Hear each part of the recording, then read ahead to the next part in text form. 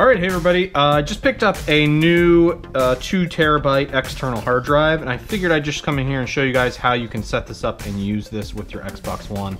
I've never gone through the process of doing this and believe it's just plug and play, but we'll soon see here in a second. So I'm gonna plug this into the back of my Xbox, and here, the Xbox is going to prompt me to walk through the process of setting this up. So yes, I'm gonna format this for a storage device.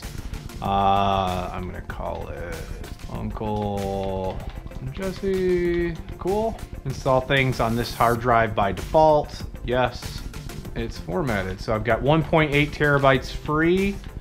I'm gonna format this drive, so I'm not sure how long this is gonna take, but look, I've got a nice little notification and my external hard drive's ready to go. Nice. So here I have only 13% of my storage is now used, and I can continue installing. So I was running out of space installing all of the EA games that I had, so.